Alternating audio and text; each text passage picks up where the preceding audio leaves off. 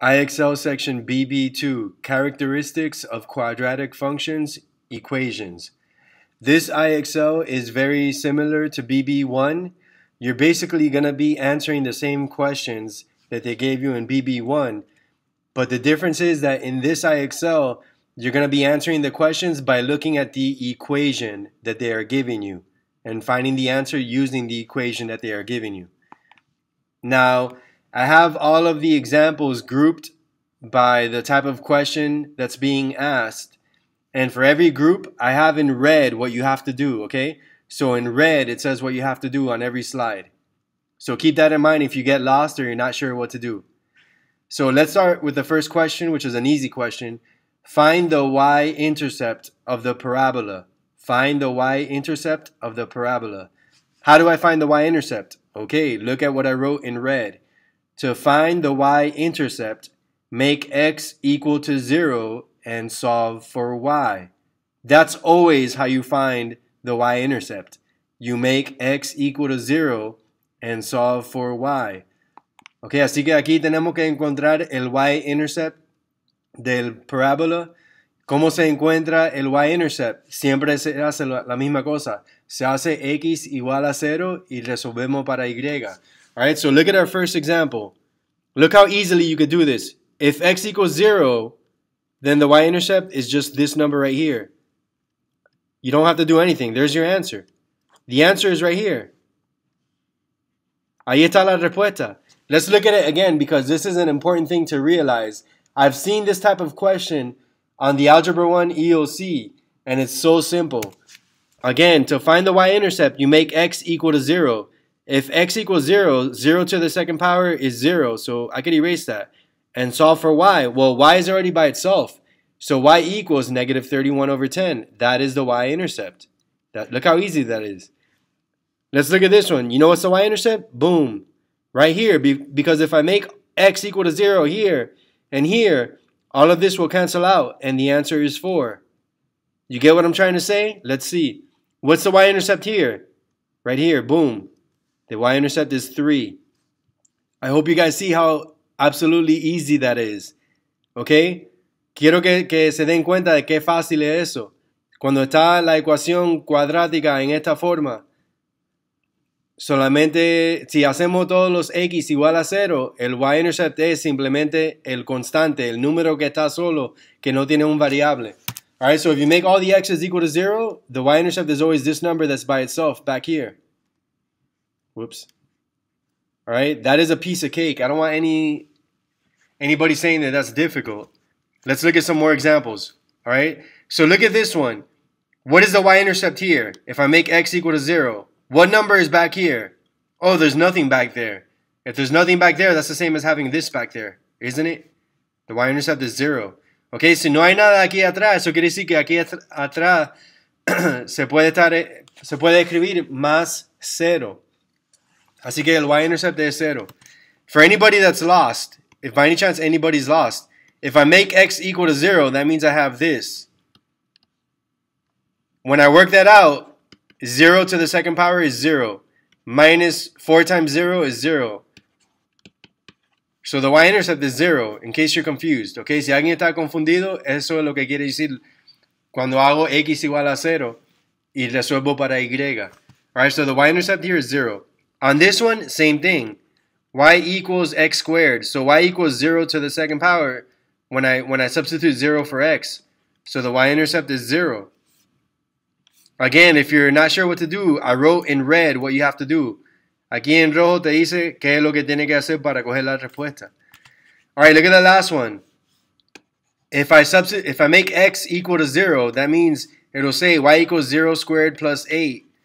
So when I simplify that, y equals 8. Do you have to write this? Of course not. I'm just writing it for anyone that may be lost. But the y-intercept is just this number back here. Okay, el y-intercept es este número que está aquí atrás. Si hacemos x igual a 0. Alright, that should be very simple. Hopefully everybody gets it because that is super important to know.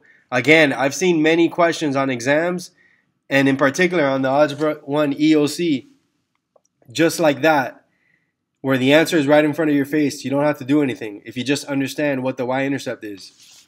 All right, let's look at the next group of questions. The next group of questions involves finding the axis of symmetry. Remember that the axis of symmetry is this line that divides the parabola in half, okay? Now, here's the deal. On these problems, you got to do more work, all right? When they give you the problem in the form of an equation, you have to use this formula to find the axis of symmetry. In fact, everybody needs to memorize this formula before your exams because they are not going to give you these formulas on the exam. All right? So, believe it or not, this is a formula you should definitely memorize. And after you use it 2 or 3 times, it should be no problem to memorize it once you use it 2 or 3 times. Trust me. Okay, but everybody should definitely memorize this formula because we're going to use it on a lot of questions.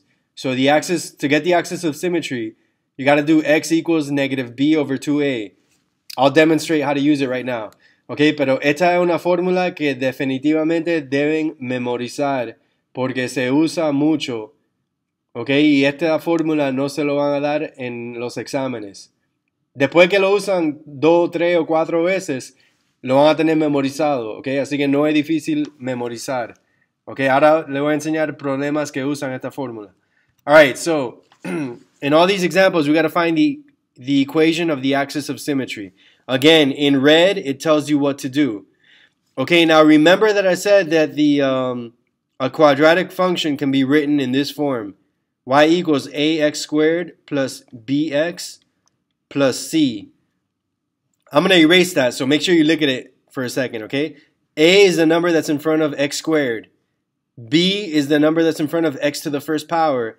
And c is the constant, the number that's by itself with no variable. Ok, recuerden que yo dije que una función cuadrática se puede escribir en esta forma. A es el número al frente de x a la 2, B es el número al frente de x a la 1 y C es el constante que está aquí atrás, el número que no tiene un variable. Okay, so with that in mind, let's look at our first example. Here's our first example, el primer ejemplo. In this example right here, what's A? A is the number in front of x squared. There's nothing there, so that means there's an invisible 1. What's B? B is negative 6. And what's C? C is 0, because there's nothing back here. What I mean is this. This is y equals x squared minus 6x. There's nothing here, so that's the same as writing plus 0. Okay, now it's written in the same form as this, what I was just telling you. I'm not going to keep writing this, so make sure you're paying attention and you understand what I'm saying, okay? Pongan atención porque no voy a seguir escribiendo esto. Así que A es el número que está al frente de x a la 2. Si no hay nada, es entendido que hay un 1 invisible ahí. Así que A es igual a 1. B es este número, negativo 6. Y C es el número que está aquí atrás. Como no hay nada escrito, es entendido que hay un 0. Okay, now just plug them into the equation. All right, so negative B is negative 6. 2 times A is positive 1. Again, in this equation, A is 1 and B is negative 6. So I just substituted them into that formula. These two negatives become a positive. And 2 times 1 is 2. So the axis of symmetry is x equals 3. The equation for the axis of symmetry is x equals 3. La ecuación para el axis de symmetry es x igual a 3. Let me do another example. All right, look at the second example here. If I expand it, it will be this. Obviously, this part is not written because 0 times x is 0 and 0 plus 0 is 0. But if I expand it, that's what's actually happening right here, okay? Si lo escribo de esta forma, aquí te enseña que A es 1, B es 0 y C es 0. Ahora voy a sustituir en esta fórmula. So I'm going to substitute them into the formula and I'm going to have negative 0 over 2 times 1. 0 divided by any number equals 0. Okay? Remember that because that's going to allow us to do this quickly for a whole mess of them. 0 divided by any number equals 0. 0 dividido por cualquier número te da 0. Alright, so the axis of symmetry, the equation for the axis of symmetry is x equals 0. Basically, whenever you see, whenever you see no number in front of you know what? Never mind. I'm not even gonna say it because that's gonna confuse people. You'll realize what I was about to say as you do more problems. All right. Let's look at this third example. A equals 1. B equals positive 6. C equals 0. So when I substitute them into the formula, I'm going to have x equals negative 6 over 2 times 1. So x equals negative 6 divided by 2. So x equals negative 3. So the equation for the axis of symmetry is x equals negative 3.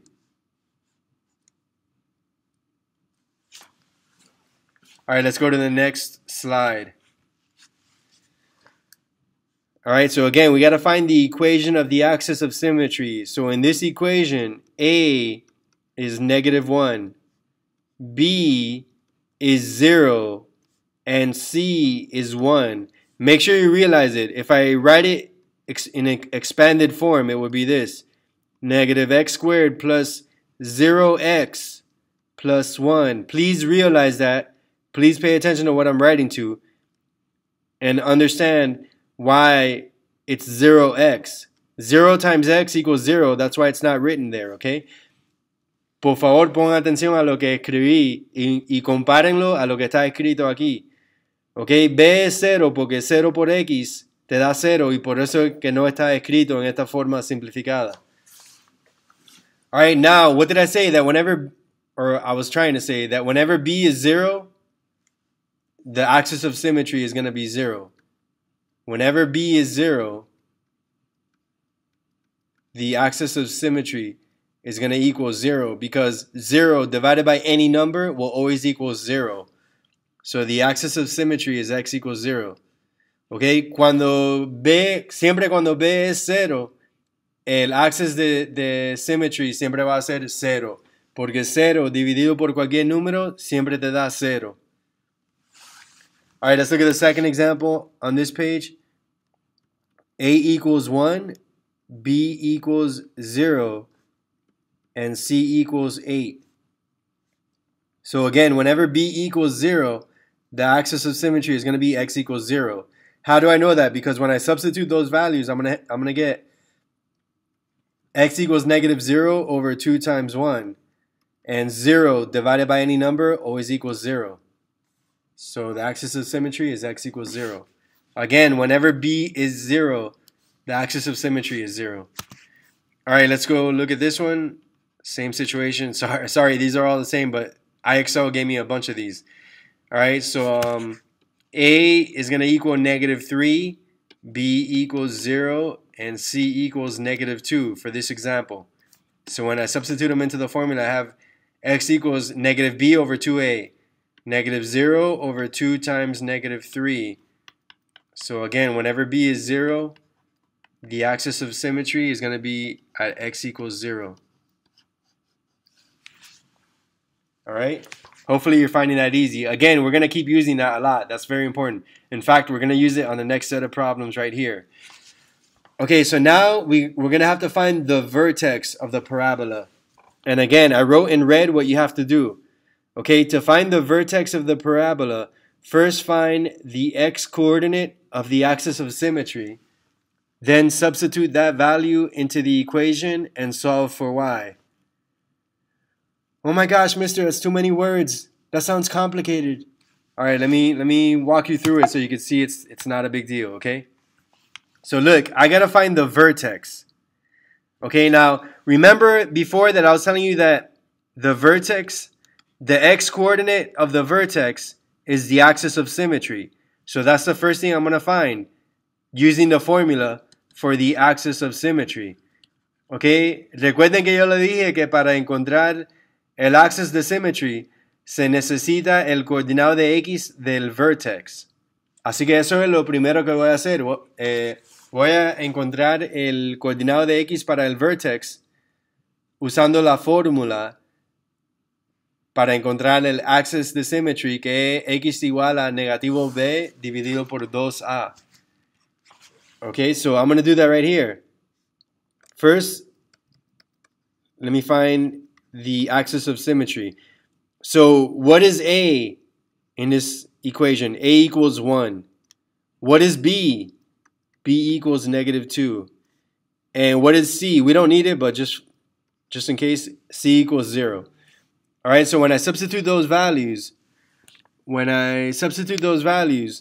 going to get -2 over 2 times 1. Ok, cuando sustituyo esos valores en esta fórmula me da -2 sobre 2 por 1. Those two negatives become a positive. Los dos negativos te dan un positivo.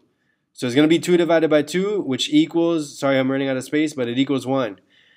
All right, okay, so the x-coordinate of the vertex is positive 1. El coordinado de x para el vertex es positivo 1. Now to find the y-coordinate, all you got to do, I'm going to erase that, all you got to do is substitute 1 for x into this equation and solve for y. I'll say it again. To find the y-coordinate of the vertex, all I got to do is substitute this value for x into the equation and solve for y. Para encontrar el coordinado de y para el vertex, lo que tengo que hacer es sustituir este valor de x en esta ecuación y resolver para y. So when I do that, I'm going to have this. Y equals 1 to the second power minus 2 times 1. Okay? 1 to the second power is 1. And 2 times 1 is 2. What's 1 minus 2? -1. That's my vertex right there. Let me do another example. Okay, so again, find the vertex of this parabola. First, I'm going to find the x-coordinate by doing x equals -b over 2a. All right, so in this example, a equals 1, b equals 0, and c equals 34 over 5. Okay, so when I substitute those values into the formula for the axis of symmetry, I'm going to have -0 over 2 times 1. So the axis of symmetry is at x equals 0. That means that the coordinate of x for the vertex is 0. El coordinado para x del vertex is 0. Now to find the y-coordinate of the vertex, all I got to do is substitute 0 for x into this equation, and it should be obvious what the y is going to be.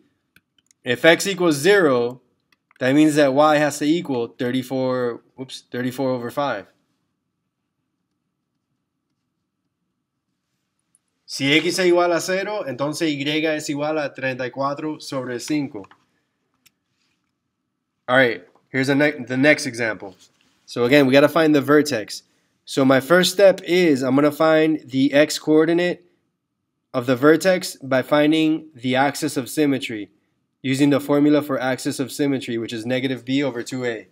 Okay, el primer paso, encontrar el coordinado de x del vertex que es igual que el axis of symmetry. Así que voy a usar esta fórmula para encontrar el axis of symmetry. All right, so in this equation, a equals 8, b equals -4, and c equals 9. When I plug in the values into the formula, I'm going to have -4 over 2 times 8. Okay, -4 becomes +4. 2 times 8 is 16. And when I simplify this fraction, I get 1 over 4. Cuando simplifico esta fracción, me da 1 sobre 4. Okay, now the next step is to substitute 1 over 4 into that equation to solve for y. Okay?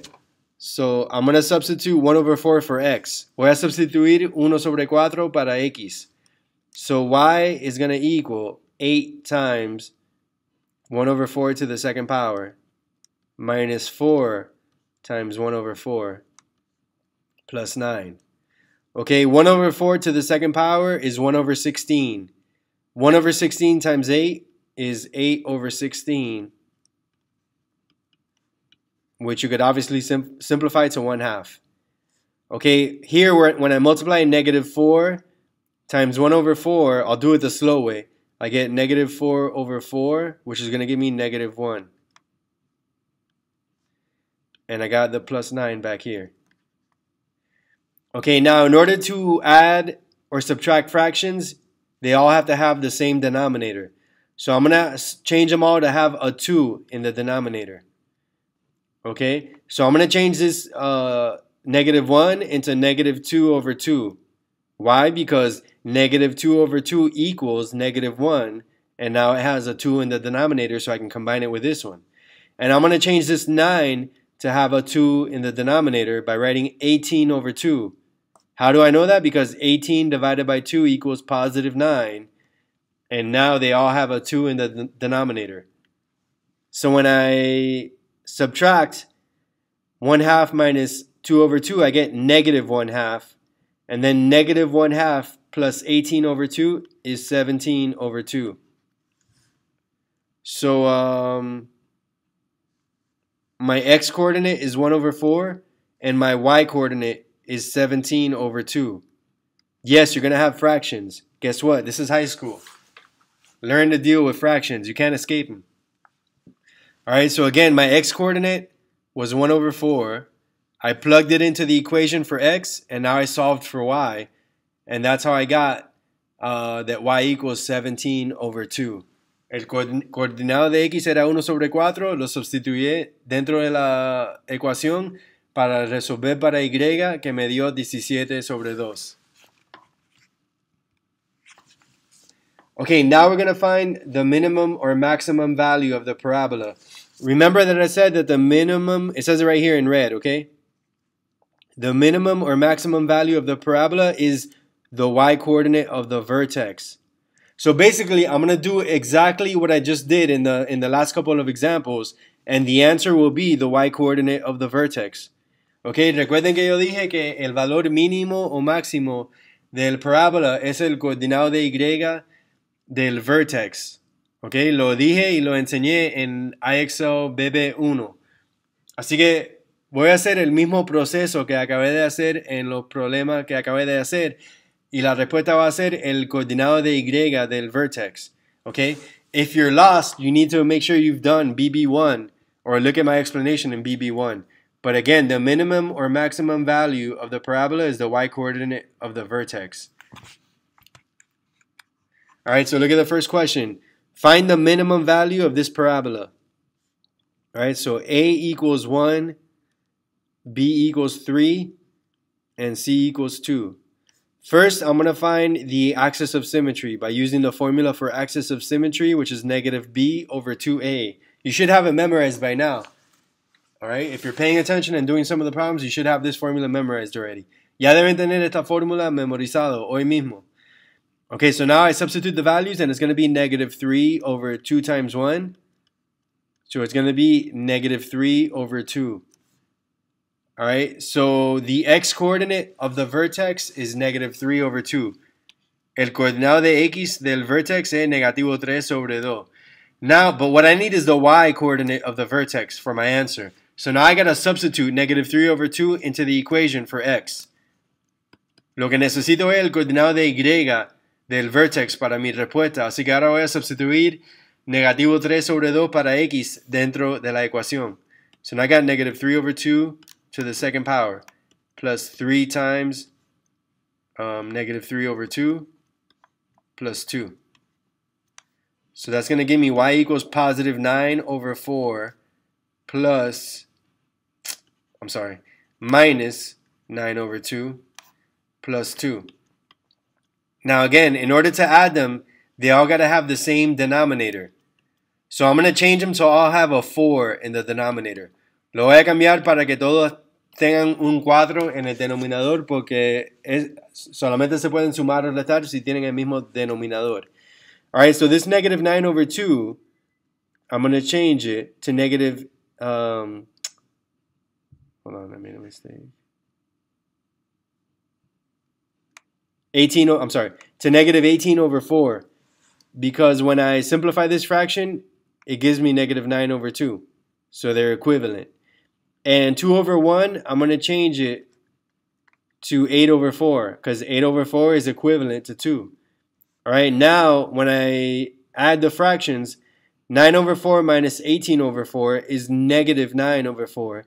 And negative 9 over 4 plus 8 over 4 is negative 1 over 4.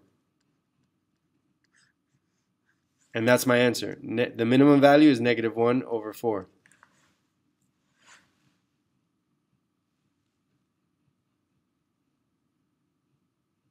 I'm just looking over my work, make sure there's no mistakes. Okay. Okay, and then let's look at the bottom example. They're asking for the maximum value of this parabola. So again, I need the y coordinate of the vertex. Necesito el coordinado de y del vertex.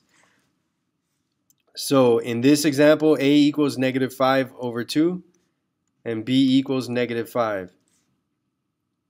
So I'm going to substitute those values into the formula, negative b over 2a. And I'm going to have negative 5 over 2 times negative 5 over 2. So on the top, I'm going to get positive 5. On the bottom, these 2's cancel out, so I got negative 5. And 5 divided by negative 5 equals negative 1. All right, so the x-coordinate of the vertex is negative 1, but I need the y-coordinate. Okay, so now I'm going to substitute negative 1 for x. Voy a sustituir negativo 1 para x. So y equals negative 5 over 2, negative 1 to the second power, minus 5 times negative 1 plus 59 over 10. So that's going to be positive 1 times negative 5 over 2 is negative 5 over 2. This is going to give me positive 5 plus 59 over 10. So I'm going to change them to all have a 10 in the denominator, because that's the least common multiple of 2, 1, and 10. So this fraction is going to change to negative 25 over 10. This one is going to change to 50 over 10. And this one stays the same. So now when I add that from left to right, negative 25 over 10 plus 50 over 10 is positive 25 over 10. 25 over 10 plus 59 over 10 is going to be 84 over 10, if I'm not mistaken. Let me make sure. 25 over 10 plus 59, 25, yeah, 84 over 10. And when I simplify this fraction by dividing the top and the bottom by 2, I'm going to get 42 over 5 when I simplify it. Cuando lo simplifico me da 42 sobre 5. I don't want anyone complaining because there's fractions. Again, this is high school. You got to deal with fractions, period. Look at me. I had to work that out. Did I complain? No, I did it. That's what you got to do too. All right? Fractions are a part of life. You got to deal with them. All right. I have 2 more examples here. I think I'm almost done with this IXL. All right, so again, find the minimum value of this parabola. So in this one, a equals 1, b equals negative 1, and c equals negative 5. When I substitute them into this formula, I'm going to get negative 1 over 2 times 1. So it's going to be positive 1/2. So the x-coordinate of the vertex is positive 1/2. But I need the y-coordinate of the vertex. So I'm going to substitute positive 1/2 into this equation. And it's going to be y equals 1/2 to the second power minus 1/2 minus 5. So that's going to give you y equals 1 over 4 minus 1/2 minus 5 over 1. Let's change them to all have a 4 in the denominator. So this fraction, I'm going to change it to 2 over 4. And this fraction, I'm going to change it to 20 over 4 because 20 divided by 4 is 5. Now when I add them, 1/4, 1 over 4 minus 2 over 4 is negative 1 over 4. Negative 1 over 4 minus 20 over 4 is negative 21 over 4. And that is my minimum value, negative 21 over 4. Alright guys, that concludes this lesson for IXL section BB2. Remember, I highly encourage you to do these IXLs on time because I promise you it's going to get a lot more complicated. And your next algebra exam, as well as the Algebra 1 EOC, is loaded with these types of questions. So it's really important that you try your best to complete them because these are the easy ones. We're starting off with the easy ones and later on it gets more complicated. So please try to do them on time. All right, that's it for today. Hope you guys have a great rest of your day and I'll see you guys next class. Take care.